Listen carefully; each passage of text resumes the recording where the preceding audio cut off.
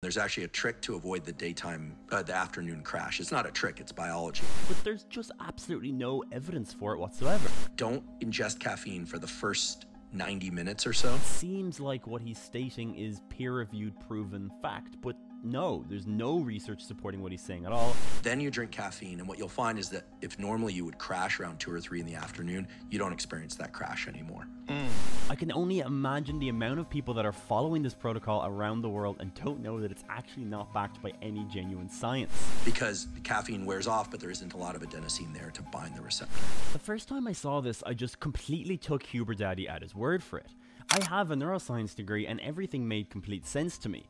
But even more than that is the confidence in which he states this. Andrew Huberman has gained a great deal of his fame from going on these different podcasts and talking about these overly simplistic protocols, and again with such confidence and rapport and credentials that you just believe him at his word. I am sorry, I just thought some of these were too funny. I mean, they're obviously all clickbait making massively overblown claims, but check this one out. It literally looks like Huber Daddy is Jesus himself coming down from the heavens to save us all.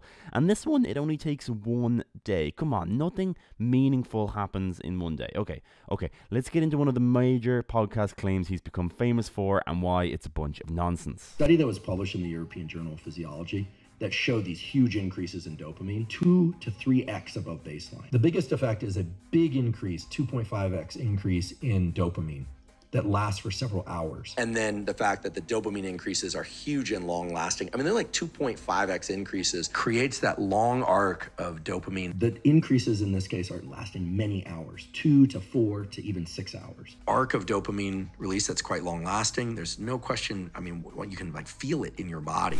I won't go into all the details of that video. You'll have to watch it after this one. But long story short, there is no evidence at all that dopamine increases in the brain following a cold plunge. A fact that Rhonda Patrick was forced to admit after she got bombarded by a crazy amount of neuroscientists on X who are pointing out her very basic physiological flaw.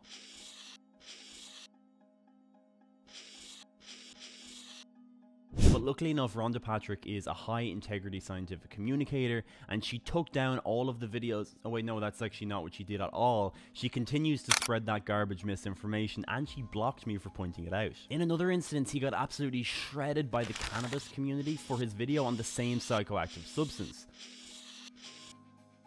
He's also made multiple videos about growth mindset, which has been shown in very large studies to really have no effect. I spoke to Dr. Kevin Mitchell about this on my podcast. But it was all part of the kind of the replication crisis that hit psychology first, probably especially social psychology, where there were lots of things like this. You know, what is it? It's growth mindset or power posing or whatever it is. Yeah. The idea we talked a little bit earlier, where, you know, some brief intervention. The mind training things are the same, right? So brief intervention here makes some huge difference to your life, right? But the really, really big studies have just failed to replicate any sort of these, what I call the magic effects, right? The ones that are really incredible. Yeah. It's just unbelievable, right? That short an intervention would have this big effect, well, you know, on somebody's life. And again, I guess the idea of, well, what happens in the next 10 minutes or the next hour or the 2 weeks after you do the growth mindset thing every day for 2 weeks or whatever. Yeah.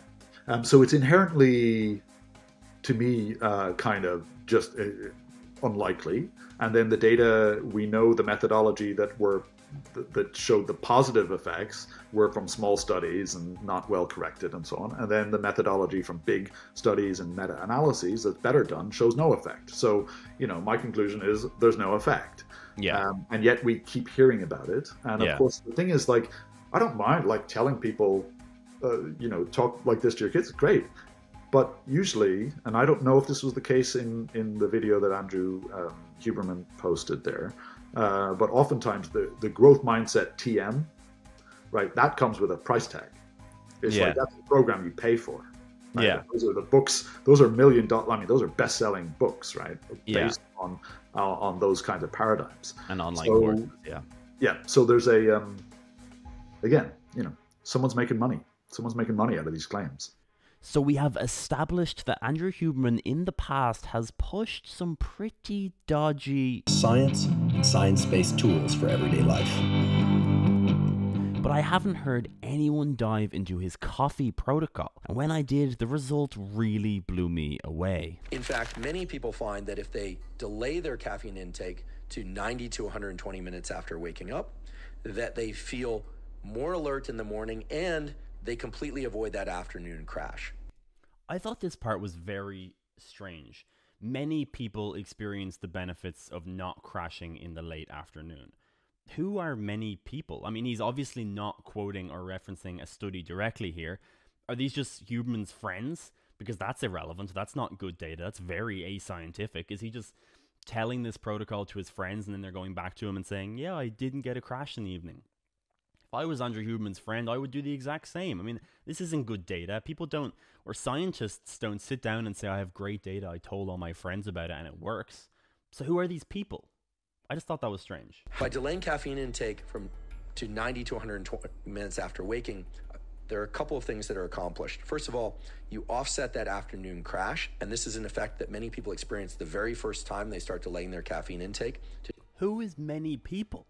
Again, I never hear neuroscientists just say many people. You either reference a study, you be more specific about who those people are so you can give some credential or reputation to what you're saying. But when do you ever hear a neuroscientist say some people, many people experience this benefit, but be so vague about who those people are? It's just so strange. I mean, no neuroscientists talk this way. 90 to 120 minutes after waking. And the reason this works so well is the following. Finally getting into a reasoning. Let's go. As I mentioned earlier, adenosine is a molecule that builds up the longer that we are awake. It is a molecule that is reduced or cleared from our system by sleep.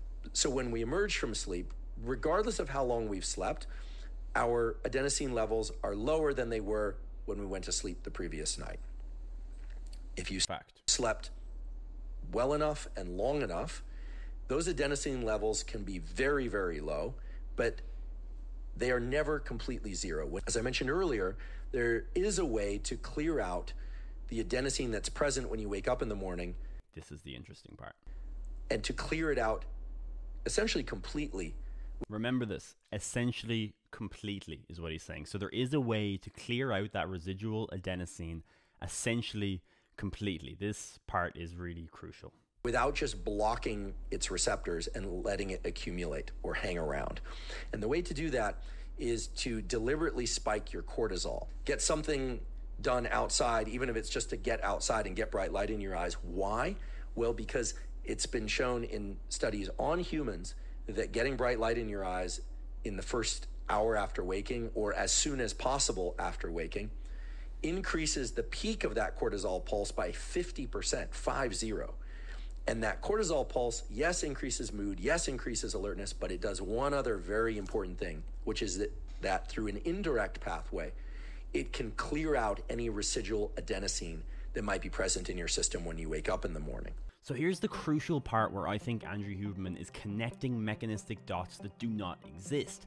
He states that getting that bright light in your eyes increases your cortisol awakening response. I found the study he's talking about, and it does say 50% increase, even though he doesn't cite it himself. There is also other studies I found that showed that that increase in cortisol awakening response is maybe not as conclusive as he lays out here, but let's for the sake of argument assume he's correct. You do have a greater cortisol awakening response upon waking if you get out and you get bright light into your eyes. His crucial argument, which is key to this whole protocol and trick that he calls it, is that this cortisol spike is clearing out adenosine. He makes it seem like this cortisol is an adenosine vacuum cleaner and it's just clearing it all out. If you remember, essentially completely is the words that he uses. There is a way to clear out the adenosine that's present when you wake up in the morning and to clear it out essentially completely. Again, when you state something with such confidence, you assume that there is an exact study online which shows adenosine concentrations in a human brain following a cortisol awakening response in somebody who has got bright light in their eye. There is not only no study which shows that cortisol clears adenosine, but there's nothing online at all which would even indicate that that would be the case. He does say an indirect pathway, but what does he mean by that? Because I can't find any linking of cortisol and any of the mechanisms and pathways that clear adenosine. This piece of logic is core to his whole protocol, and again, it seems like what he's stating is peer-reviewed proven fact, but no, there's no research supporting what he's saying at all, there's no information, there's no data, there's nothing at all supporting what Andrew Huberman is stating.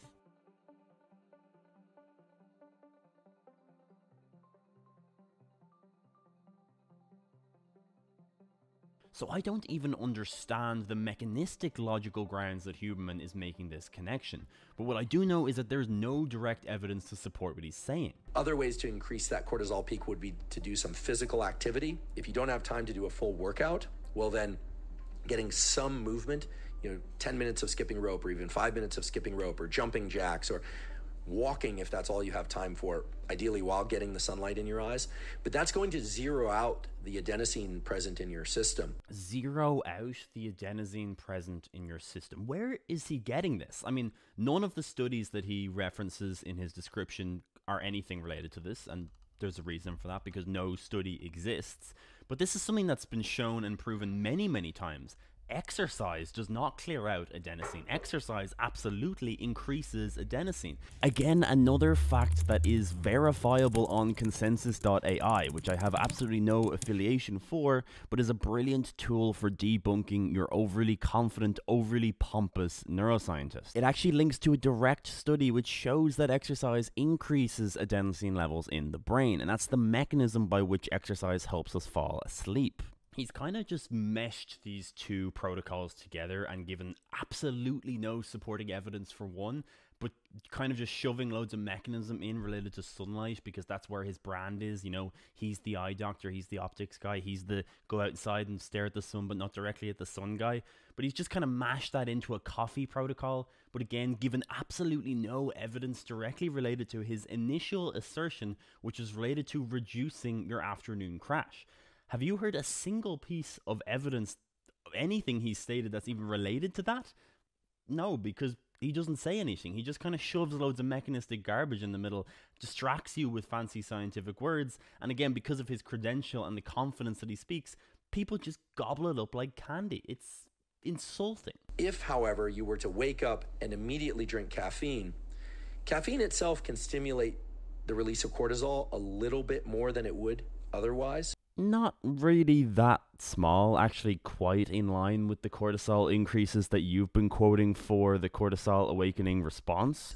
Be present in your system, but by blocking those adenosine receptors, and because of the indirect effects of caffeine on the cortisol system, you actually are reducing the clearance of adenosine that would otherwise occur.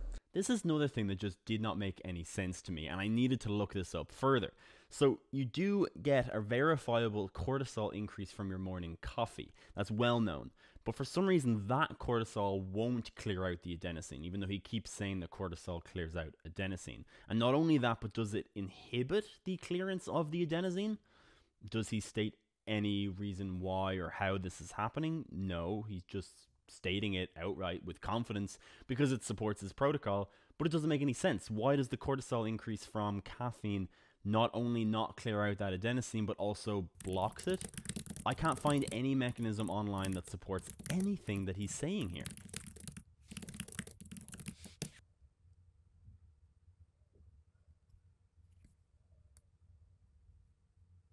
If you want to see more of Andrew Huberman overstating neuroscience protocols, then check out my video on dopamine and cold plunging.